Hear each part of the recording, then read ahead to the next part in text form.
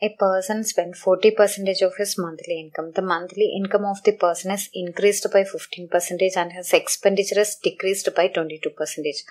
What is approximate percentage increase in his savings? Here, consider 100 rupees as his initial income, and out of this, he spends 40%. Then, remaining 60% is savings. Now, income increased to 15% means new income is 115 rupees. And here, expenditure decreased by 22%. So, decreased by 22% means 22% of the previous expenditure is decreased. Now, remaining is 78% of the previous expenditure, which is equal to 78% of previous expenditure is 40% of 100, which is equal to percentage and double zero cancel.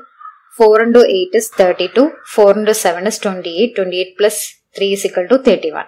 So, here there is percentage, so 31.2 rupees. So, new expenditure is equal to 31.2 rupees out of this 115 rupees income, new income. Now, remaining is equal to his savings, which is 115 minus 31.2 rupees.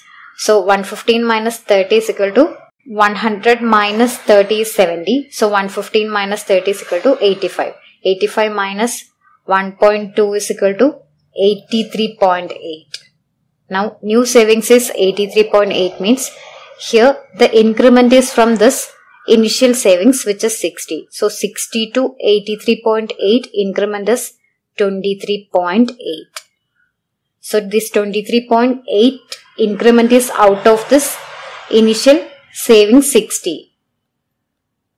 So, convert it into percentage. 20 goes 3 times in 60, 5 times in 100. Now, 3 goes around 8 times in 24. Now, 8 into 5 is around 40. So, option 1 is your answer.